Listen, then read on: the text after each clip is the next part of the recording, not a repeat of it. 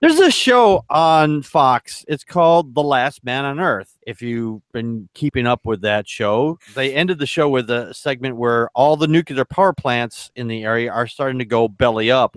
Because if that hit where all the people were to disappear from the planet for whatever reason, or a good portion of them, these nuclear reactors or sites or whatever would start going pop, pop, fizz, fizz, and oh, what a fucking terrifying thing this is. Yep. But we were actually dealing with something that happened just recently in the last few days out in Washington State. A portion of an underground tunnel containing a rail car is filled with radioactive waste collapsed Tuesday at a sprawling storage facility in a remote area of Washington State. That's where our co-host Connie is from, forcing an evacuation of workers at the site that made plutonium for nuclear weapons for decades after World War II. Officials detected no release of radiation at the Hartford Nuclear Reservation and no workers were injured. However, the workers inside were told not to eat or drink anything as well, and a good portion of the area was evacuated just for safety's sake. The tunnels are hundreds of feet long with about 8 feet or 2.4 meters soil covering them. The cause of the collapse is not immediately known. Now, it was discovered as part of a routine inspection that occurred during a massive cleanup that had been underway since the 1980s, which has cost more than $2 billion a year. Wow. That's a lot of money. The expected work is supposed to take place until, get this, 2060. I don't think anybody with a atheist ranger might live to see 2060. I don't think I'm going to live to see 2060. If I'm lucky, I'll live to see 2060. I don't know, man. I mean, living to see 69 with the fucking junk I put in my mouth, I doubt it. And I'm not just talking about food either. And the cost is going to cost over $100 billion by that time. Now, they were apparently they were studying a area that had collapsed to determine how to create a barrier between the contaminated equipment and the tunnel and the outside air. Now, workers, again, were evacuated, and several hundreds further away were told to remain indoors for several hours. Yeah, this is kind of a weird situation. I mean, we haven't had to deal with anything like this. The closest thing that we've seen like this was over in Russia a number of years ago when that power plant over there. Yeah, Chernobyl.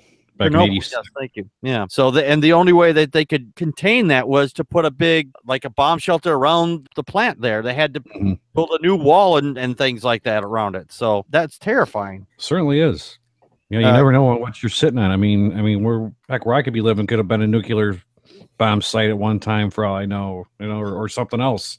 Yeah. It's toxic or something, you just never know. Yeah. Makes you want to go out and buy a Geiger counter. Just gonna know how you see all these people who are living in like in brand new houses, and all of a sudden they got all this mold and stuff, and and the ground's all full of mold, and it transfers into the home, and people get sick, and their kids get sick. It's disgusting. Yeah, no, in Wisconsin, I can't say for every other state, but I know in certain areas of Wisconsin we have a natural forming of radiation. It's called radon, and radon gas. Yeah, radon gas. And we have that here too. Oh, you have that there too. Okay, the radon gas it leaks in from the soil. And it leaks into your home, and it's like getting 1,000 chest X-rays 100 times a day. Right. So you can get bad cancer from this shit. Yeah, my brother, he when he sold his townhome, he had to have a test done for the radon gas, and it was pretty high actually. But I guess where it was, because it's like in the middle of nowhere, that's just how it was. Now, the difference between radon gas and what happened out in Washington State is that those things can be fixed. I mean, you can get that under control. Right. But this will be a bigger situation, especially since they were with rail cars, stuff filled with toxic waste or whatever in them. Atheist Ranger, what is your take on this? Well, let me first start by saying I'm very glad that no one was hurt. I actually had my aunt and my uncle and my cousins, the whole family.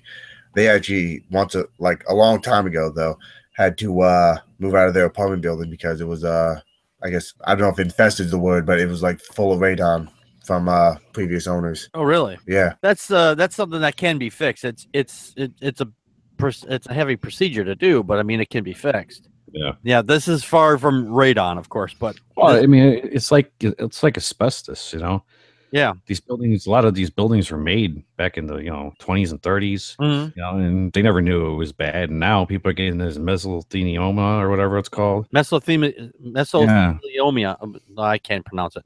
I can hear it in my head. I just can't get it out of my mouth. Yeah. And people are getting sick and dying and getting cancer and all that stuff. I mean, you just never know. This thing that happened in Washington State, is it going to have any like negative effects on the environment? Do we know? Or? I don't think so, because it seems like that. If it seems to be fairly contained right now, it doesn't look like there's anything going on as far as there's any serious risk that to the general public. But I mean, that was a possibility. That was, of course, a possibility. That's why they said for the surrounding areas to stay indoors for the next several hours. Don't go outside, because that shit could get in the air.